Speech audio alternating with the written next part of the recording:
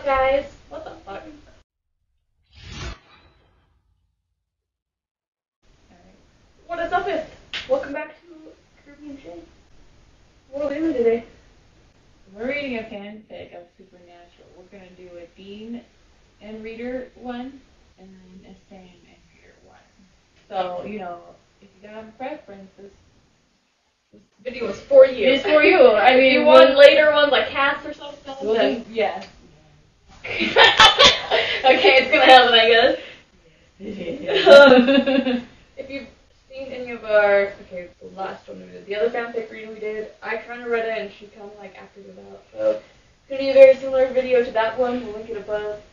You can check that out because it's a good one. That was Harry Potter fanfic, so we did. Alright, are you ready? Aye. It's called Sam Winchester. There's no title. Slight movement next to the younger Winchester startled him awake that night. Glancing over, ready to defend his territory, he found you. It's your name. Do I put in my name? Do I put in your name? Elizabeth. He found Elizabeth. Her clothes were mostly gone, nothing left but one of his flannels, which was too big, and he prayed shorts. What? And he prayed shorts or even underwear beneath. What? Elizabeth? He asked, confused, through the pitch black room. Sam? She murmured, rolling over to pieces. Go back to sleep. Her eyes never opened as Sam scanned the room, trying to figure out where the heck they were. His hazel-eyed gaze landed on a picture, causing shock to cover his features. But that's not possible, he mumbled, running a hand through his thick locks of hair. Thick. He went up only for Elizabeth to pull him right back down into the giant bed. Don't leave, I'm cold, she whispered, snaking her arms tightly around his torso. Elizabeth, where are we? Sam questioned, causing her to look up at him, totally lost. In our house, dummy. Are you drunk? She asked with a laugh, her breath fanning his tongue chest. Oh, is all he got out, not even answering the question. Just as they got comfortable once again, Elizabeth sprinted to the bathroom, puking up Sam's famous pasta, which they had for dinner, ruining the moment. She's pregnant. Elizabeth, are you okay? Sam asked loudly, holding her hair back, trying to be helpful, but totally freaking out on the inside. She's so pregnant. Shh, don't wake the kids. Oh, they already have kids. She whispered after a while, starting to brush her teeth. What kids? He asked. That's what we're thinking. What kids? What kids? He asked, now perplexed as to what was really going on. Sam Winchester, you are drunk, aren't you? She exclaimed, slapping his shoulder. The triplets! Oh my god, he doesn't have just kids, he has fucking triplets. He shrugged, not knowing what to say. Walking back out, past their wedding photo, sitting on the bed, Elizabeth came out and pushed him down. Oh, I know you have to work tomorrow, but maybe you can take it off. She whispered against his lips. My work? He asked, his eyes widening. You're a lawyer. She trailed off, looking into his hazel eyes and getting lost in them. You are drunk. Pushing him away, she got up, going to her side of the bed. Elizabeth, I'm sorry, but he was cut off by the door opening.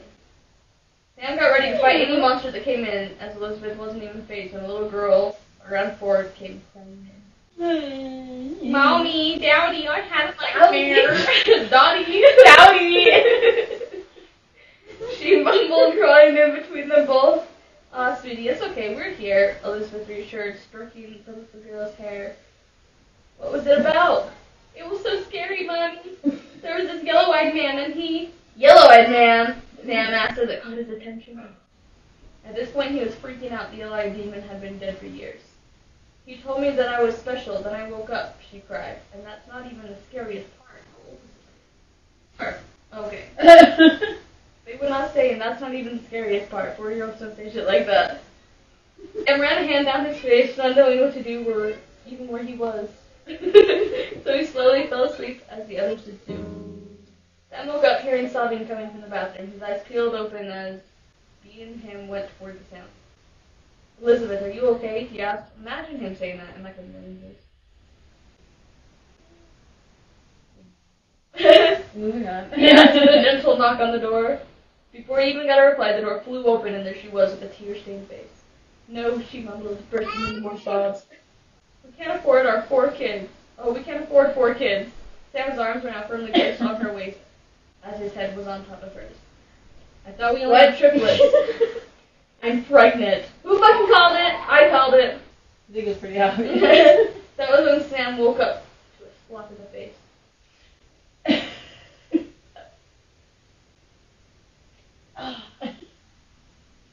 Ow! He exclaimed, his eyes flying open to see Dean standing there. Sam, oh thank God you're okay. I thought the gin got you for a minute.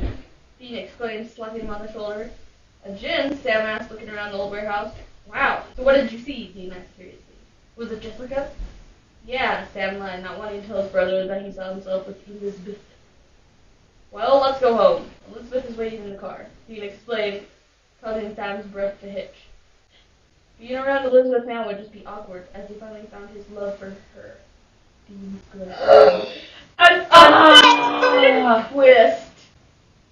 Walking out to the car, Sam got in the passenger side, sighing with relief that everything was back to normal. Everything was okay. Sam, we're here! Exclaimed Elizabeth. Elizabeth. No way! Oh, thanks. He mumbled, grabbing all of his stuff. Making his way through the way downtown, Jesus. Making his way through the door, Sam went straight to his bed, going to sleep once again. Going once. Going once. Going twice. So, Sam's bed. Me too, man. He woke up yelling in the middle of the night, then his door opened. Slowly grabbing the gun from his pillow, Sam pointed it at none other than Elizabeth, who had a tear-filled face. What the fuck is going on? You are in a relationship with Dean. Elizabeth? He asked, concerned, putting the gun back under his pillow. What are you doing here? Can I stay the night in here? Well, Dean and I got into a fight, and then he ended up saying he loved pie more than me. So now I guess we're broken up. Dean! Sam scooted to one side of the bed, leaving just enough room for her on the bed as he patted the spot gently. Oh my God. Whoops. Lay down, getting comfortable, still having a few stray tears snake down her cheeks. Thanks, Sam, she mumbled, closing her eyes. His eyes scanned the beauty in front of him. Now wishing that the dream thing was true, he knew it wasn't, and would probably never be. Then Sam took over half the bed, and yeah, Elizabeth and his body were close. Real close. You couldn't even slide a piece of paper between them. True thought to be that was the way they wanted it. Sam would never do that to you. No. Sam, stop, Elizabeth Tiffin. Why can't I tickle my girlfriend? He asked, hovering over her. Because I'm trying to pack, she mumbled. After things got weird with Dean seeing his brother days that Sam decided to buy a house. The same house from his dream. He was beyond happy that everything was falling into place. As 2 years later, they newly wedded with triplets on the way, not even know it yet. Their lives are falling into place, everything was perfect. Till the yellow-eyed demon shows up, back from the dead, things got a little complicated. Damn, I want to continue reading it. But these are just one-shots, so it doesn't really matter. There's no more story. Fucking yellow-eyed demon shows back up, back from the dead. See, Sam, see what you did? Started the cycle over again. Sorry, Anna mumbled with her eye-color eyes locking with Dean's apple green ones. Oh, what color are her eyes? What color are Anna's eyes? Oh! Why they do it like that? Hazel. I'm sorry, Anna mumbled with her hazel eyes locking Dean's apple green ones. Anna, it's not your fault. Dean explained, struggling against the chain once again. It's only caused his hopes to chain more. Yeah, that escalated quickly. Anna never replied as she listened to the bomb tick right behind her body. No. Castiel, please, we need you. She prayed once again. Dang it, he's not answering, Anna explained, causing Dean to sigh. He needs to ask. Real though. Cash out of my house. That's because the place is probably warded, Dean explained. Warded? Down. Oh. She was gone for a minute. I thought it was like wards. Ward dead, not warded. I can't believe this is how I'm gonna die. Some stupid demon. Dean, you knew this is how you were gonna die. Dean, we're gonna make it out of this. She stopped mid-sentence, not wanting to say it anymore. Have what? He asked finally, looking up at his blood-stained face. She opened her mouth to speak, only to have a demon walk back in. Why is this, giving me Crowley vibes? Hello, lovebirds. He smirked, looking at eyes landing on Anna. That is not... He smirked, his eyes landing on Anna. What do you want? Oh. What do you want? Dean's spit started even more. Not you, but maybe a little slice of her. He snarled, looking Anna's way. He's British now. Her eyes widened in fear. She tried to get away, however, it seemed to be no use. They were trapped, and would most likely die there. Get away from her, you bastard! Dean yelled, venom dripping from his voice. He yanked against the chains, kicking his legs, anything that would stop the demon from doing God knows what. That's all you got? What do you want from me? Action! I could give you all the pain in the world, however, that would not be equal to the mental pain after this. The demon exclaimed as he knelt down face to face with Anna. Action! Her eyes were glued shut as tears slowly escaped. Don't cry, he murmured. Now Dean's cuss words filling the room. Oh. The demon went to kiss Anna, although she turned her head the other way, so he only got the cheek. I was like, you do it? Come on, Anna, he whispered, his disgusting breath fanning her face. Ew.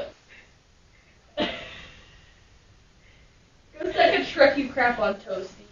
What? I don't know. Go suck a truck, you crap on toast, demon. She snarled. The demon didn't know what to say as she turned her face away once again. Stop, he yelled angrily, grabbing her face and forcefully kissing her. Oh! She tried to push him away, yet it had been no use. I'll give you anything, just stop, Dean whimpered from behind them. The eldest Winchester never wanted to beg, although now he had been desperate. I would take you up on that offer. The demon let out a rattling laugh. Kiss. Please stop, she whimpered, trying to get away from her. Him? Don't you want this? He asked with a smirk. She shook her head furiously, no. Ow, I got a headache from that. But from what I've seen from afar, is that you love someone like Dean. I'm everything Dean is, but Hunter, you will love me, the demon exclaimed in June's voice. I only love Dean, Anna whispered. Just then, the demon jumped off at Anna. Something's different about you, he murmured, getting off of her. The demon scanned her many times before his face showed shock. You're... He couldn't even get the words out as a smirk grew larger in his face. What child? Well, I wasn't expecting this one, though. She's pregnant, too. That seemingly, when everyone's face grew in shock, Dean couldn't get any words out. Well, I think that's even better. I'll hurt Dean even more. The demon came closer. He started to unbutton her shirt as she tried kicking him off. He sat right on her legs. Anna, now fully on, sobbing. Well, you can hear more like laughing than sobbing. Well, you can hear Dean pulling against the chain. Just as her shirt had been ripped fully off, Sam burst through the door. Stop! He yelled with the demon blade in hand. Oh, please, I'm not scared of that toothpick. However, before he could finish, Sam jabbed the end blade right through his neck. Have fun being stuck in there. If you move, the bomb will go off and you'll be blown to bits. Had been his dying breath. His last dying breath as the demon dropped it. Everyone stood shocked at Sam. Went over undoing Dean's chains. Shoot, what are we gonna do? Sam asked, running his hands through his Disney princess hair. What are we gonna do?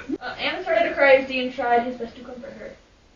Anna, we're gonna get you out of here. Sam knows how to disable a bomb. Dean comforted her, rubbing her shoulder.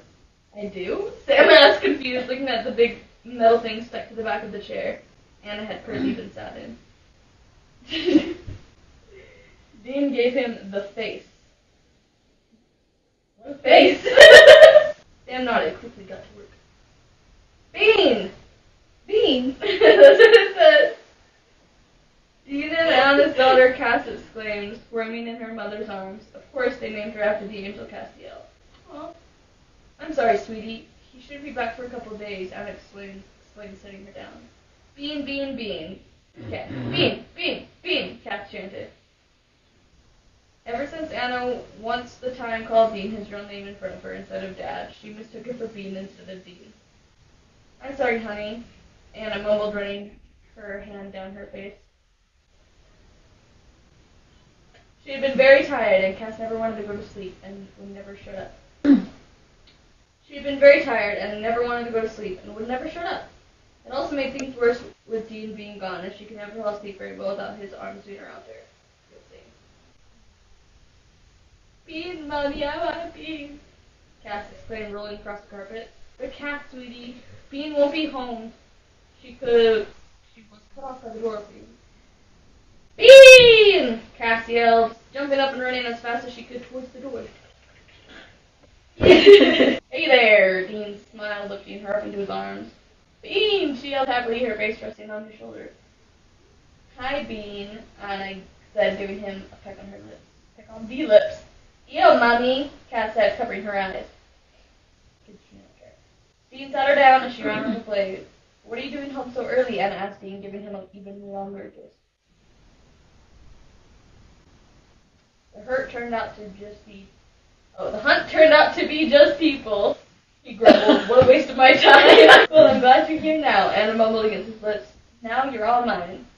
With that, the rest of the night turned into a happy blur after they dropped off Cass at Sam's house. Then 9 months later, another baby had been born. They're just like, hey Sam, you want to babysit so we can... Jesus Christ. Alright, those are good. I like these ones. So, definitely gotta do a cast one. That's not a child, because that tripped me out. Yeah. I was like, what the fuck is going on? Why is he going ding, ding, ding? But it's not him. Bean, Bean. I mean, he totally would. If they had a kid and they called him Bean, Cass would call Bean Bean. He'd be like, hey Bean. Like, thanks for watching and listening and laughing with us. What's the last one? Laughing.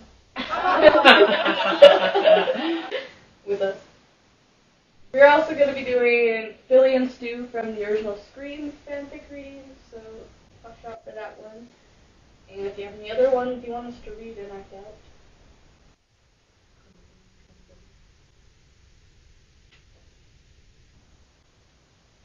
Peace, love, and happiness. Peace, love, and happiness. I choose violence. So big thumbs up, subscribe and share. And subscribe to our individual channels, everything will be linked below. Down there. Peace, love, and happiness. Bye.